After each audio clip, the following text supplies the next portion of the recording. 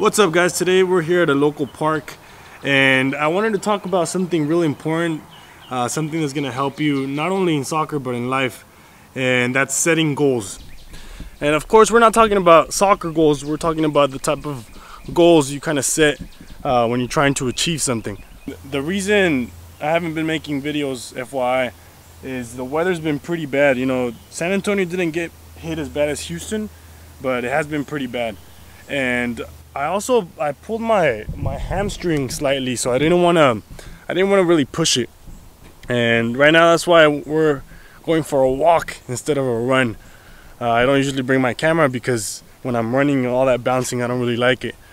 But I figured since I'm hurt and I kind of need to just put a little weight on the leg, I could bring my camera out and show you guys this park, which is one of my favorites. Nice. And I guess today's video kind of ties into that whole thing of me not doing videos and goal setting and why it's done. You know, why put that pressure on yourself to accomplish a certain thing? Check out these trees. They're so huge. I really like this park because of all the trees and the water. There's a lot of animals, and there's like never any people. Like there'll be a couple joggers, but for the most part it's a pretty like empty park, which is good for recording. And I really think it's kind of like human nature to seek the path with the least resistance, to seek comfort, to seek not suffering as much as you can. So that's why a lot of the times people will find a job that they can tolerate, and just so they don't have to look for another job, or they don't have to like find a different way, they'll stay in that job. Check this out. Isn't that amazing? Damn. Alright, so then let's say you go to school or you have a job. The reason you stay in school is because there's repercussions if you were to leave. Like, for example, your principal would call, your teacher would call your parents and you know, and let them know that you didn't go to school. Exact same way for work. If you don't go to work, well, you can get fired, or you just don't get paid, and then you don't make money, and then you can't do the things that you want or that you have to do just to survive. So in these scenarios, you kind of do the things that society planned out for you.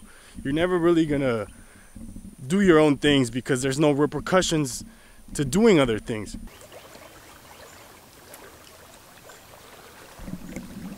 And by other things, I mean like making YouTube videos or working out, or just in general anything that is not kind of guidelined by society, that is not something that people normally do, or just something that you have to do in order to get by.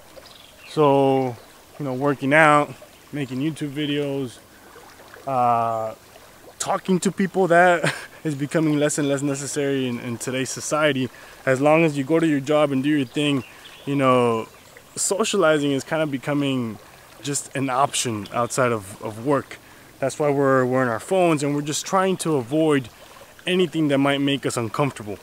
Okay, so if we talk about the most recent and most obvious kind of goal setting, it would be the 100-day and 100 videos. Now, obviously, I haven't kept 100% completely with that series, but I have made almost 40 videos in the last 2 months.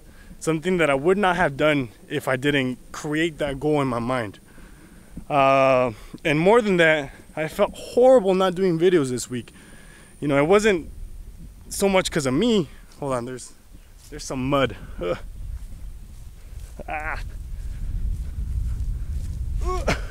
Alright, so it wasn't so much because, you know, my fault. The weather was pretty horrible. My hamstring hurt. And in theory, I could have made videos inside about like talking and stuff, but you know, it would have just lowered the quality of the videos. But nevertheless, the point here is that because I've created this goal in my mind, all of a sudden I hold myself accountable and I feel bad if I don't do it. Something that before, if I had just thought about it and I had just like started making videos and I did not set the goal, stopping wouldn't have hurt, and it would have been easier for me to quit and for me to stop. So that really shows you the power of creating a defined goal and knowing where you're going while you're doing the things you're doing. And also, don't ever make the mistake of thinking everything's gonna happen randomly. You're gonna get lucky and you're gonna reach your destination or where you are going. That's not how life works, and you're way more likely to fail. Even though there might be days where you feel a little more motivated or inspired, maybe you watch the video and you just feel good, that's not how things work. And for the bad days where you don't feel that motivated, you really want to have something to hold on to. You really want to have a vision, you really want to have some goals that you set in order to accomplish, or to at least go in the direction that you want to, in the direction that you envision one day where you were inspired and when you did see things clearly. Only then will you really begin to get lucky or to begin getting opportunities. Like, you know, I've had the pleasure to meet famous soccer players. I've got to travel certain places and people would tell me, oh, you're so lucky. Nah, it's not luck. Everything was envisioned. Maybe I didn't see the exact opportunities I was gonna get, but I did do this in order to open up doors for me to see new things that otherwise I would not have been able to see.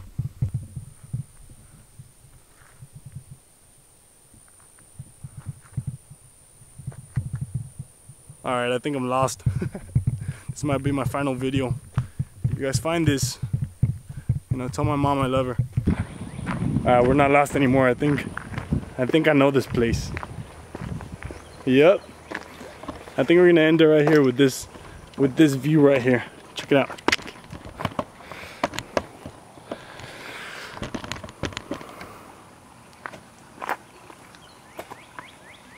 My favorite part of the whole park.